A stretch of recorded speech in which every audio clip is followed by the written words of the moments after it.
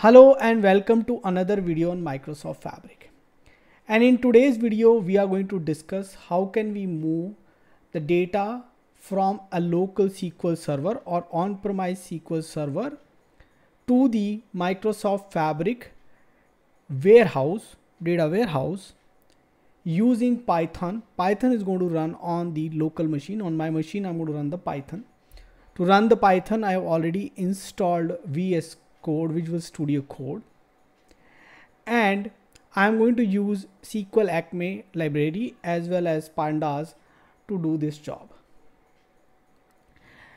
Now I need to have a local database where I need to have this data. So what I am doing, let me explain you. So I have a local SQL server with me.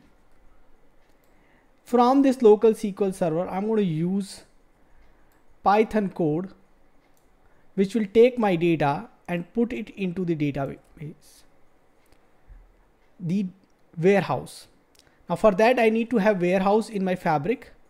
I need to know what is the connection string, what is the user ID password, what is the type of authentication.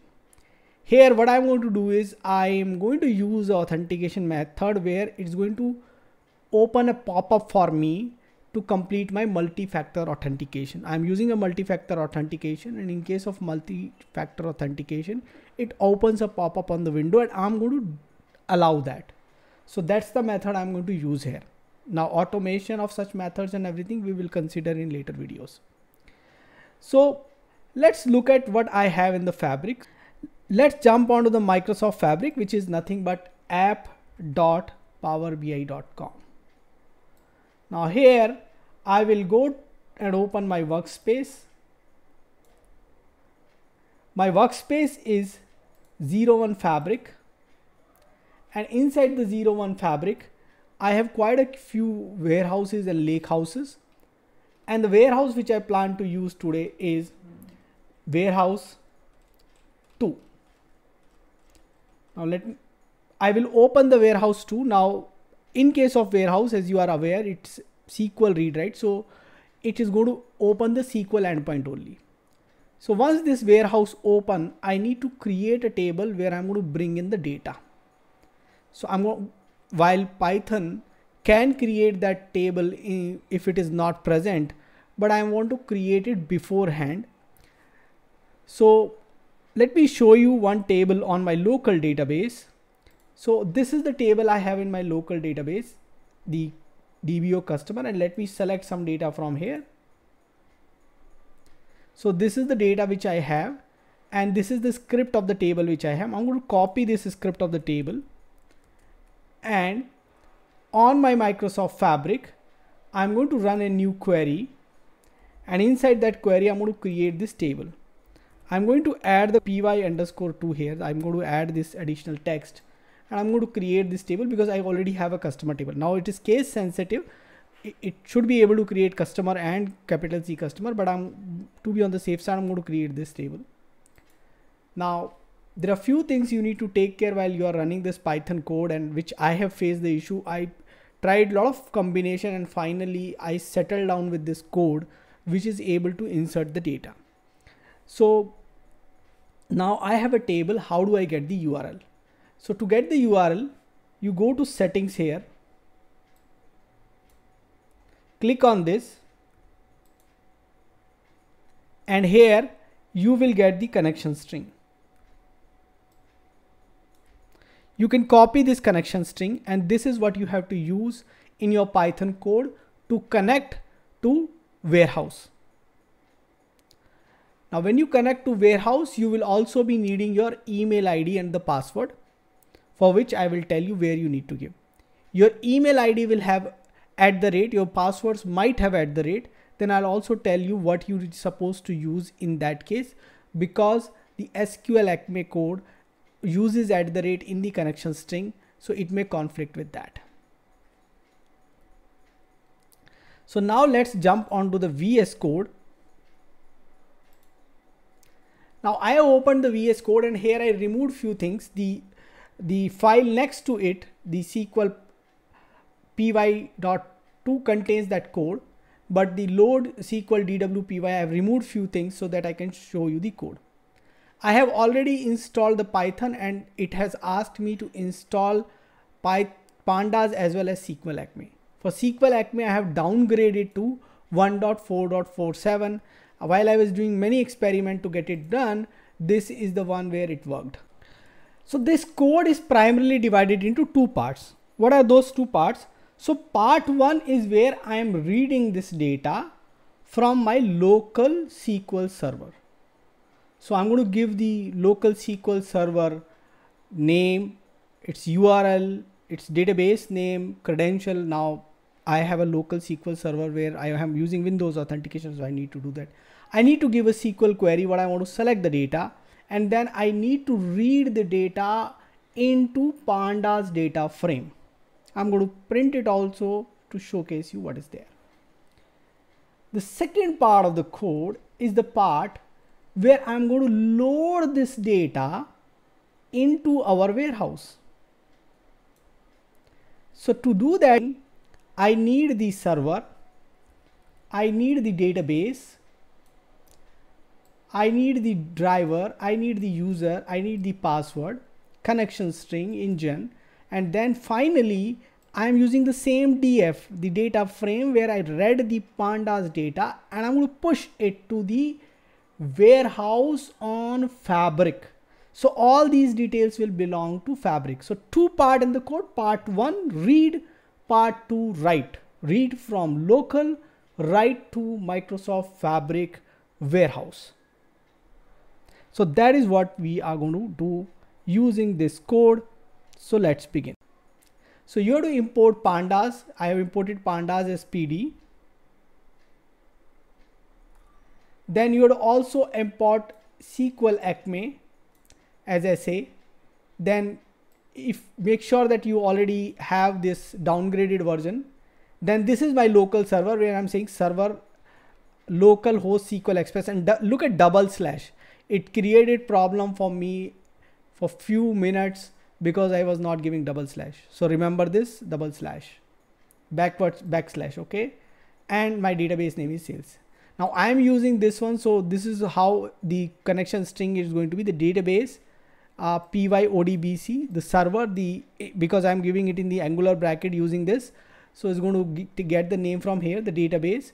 So driver here, the driver for the local SQL server I'm using is SQL server, but I'm not going to use the same for my warehouse. I'm going to use a different driver there. I've already checked out what works for Azure SQL, and what works for Azure SQL is the same thing which is going to work for your Microsoft Fabric data warehouse or warehouse.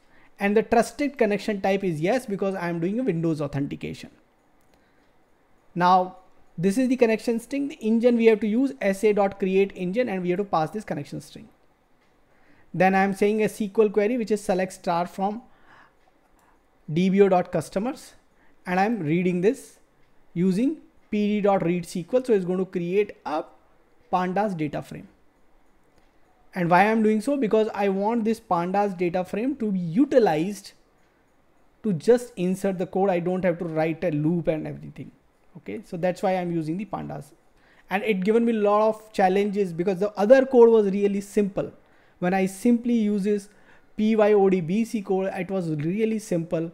Just because I want to use Pandas, I have to use sqlalchemy, and that code has given me real big challenge. Now this is the code which you have to do. Server is the URL which I've shown you there. That's what you have to give. So that's the URL. Database name is the warehouse 2. Make sure the case sensitivity taken care. And driver is odbc driver 17 for SQL server. That's what you have to use. User is your email. Again, use %14 in the @ password is again, if give your password and use %40 in place of @. Now connection string very similar to the other one, but there are few additional parameters here. Now driver, I made a variable here, so I'm using that one. Now trusted connection equals to no here in this case. Ampersand authentication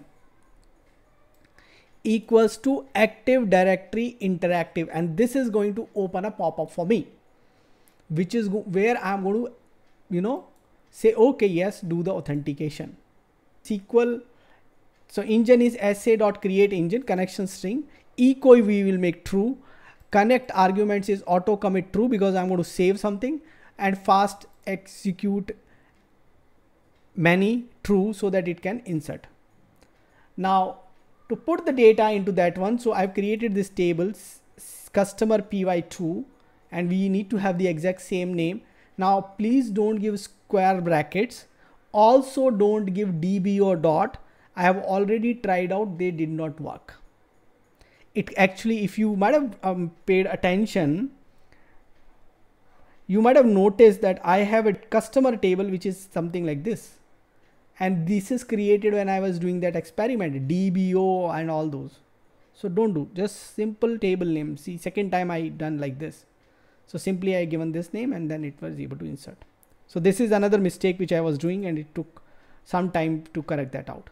Now then, when you actually, what happens is, if you simply don't give any data type, it's going to create table of its own, and it's going to use var max, which was creating problem. So I created my own d type here based on the data type. These are the same data type, and I have used SQLchemy data types here, like integer, integer, integer, string 50, string 50, string 50. It's going to take care that those things there now. Then index. So I have given the name of the table. Con engine connection is engine which I created here. If exists, append. The data types I have described for this table. Index equal to fall. Chunk size, again this created a lot of trouble for me. So finally I end up creating a chunk of 100. So I wanted 1,000 chunk, it did not. And method multiple, that's worked out. There is one more parameter which is there here, which is basically for many, and that did not work. The query was hanging there, it did not work out. So these are the things which I've done. This is what the code I've written, and I'll try that. I will be pasting this code in the description unless it gives some issue. So I'll try to paste this code into the description so that you can utilize it. Now I'm going to execute this code. Before I execute, let's query what data we have in the server. So we'll go here, right click on the table, select rows. So we don't have any data in our warehouse, which I call server. So in warehouse, I don't have any data. And now I'm going to use this code. So what I've done is, with my passwords and everything, I have this code available in another file. So what I'm going to do now is I'm going to run this code from another file. I have this code already with passwords and everything in this file. And I have already changed the table name, and I'm expecting this to insert the data in the new table. So what I'm going to do here is I'm going to go ahead and run this code. So run without debugging. So there is an icon on the top, run, and I'm going to use run without debugging, control F5. Okay, that's what I want to use. So run without debugging. What it is going to do here is going to open a pop-up for me. It has opened a pop-up on the other screen, and it is asking for a password.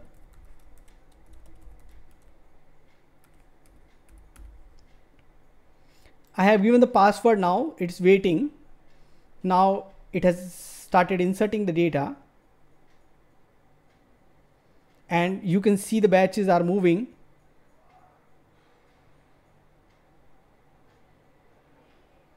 And while it is inserting, you can go there and also query out. So I have 6,300 rows. So 63 such chunks I'm expecting. Now this will work a little bit faster if I try avoiding printing these things like df and all those. So it should work a little bit faster in that case. But I wanted to show you that things are happening, so that's why I kept it. And so now what I'm expecting here is this data should get inserted there. Now I have not used on-premise gateway, and today you might have seen that I even did not check for it, whether my on-premise gateway is up and running or not. So now data is inserted. Let me go ahead and try out and checking the data is available there or not. So previously, if you've seen, there was no data.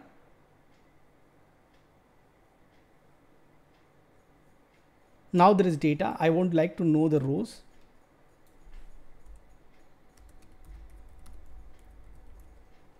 So I changed this code a little bit. 6,138. Now if I run that code again, it will append it. So I will have double the number of rows. So now you know how can you use Python code to move your data from your local on-premise SQL server to warehouse in Microsoft Fabric. So why don't you go ahead and try this out, and do let me know what else you want me to cover in this particular series. Thanks for watching this video. Thank you.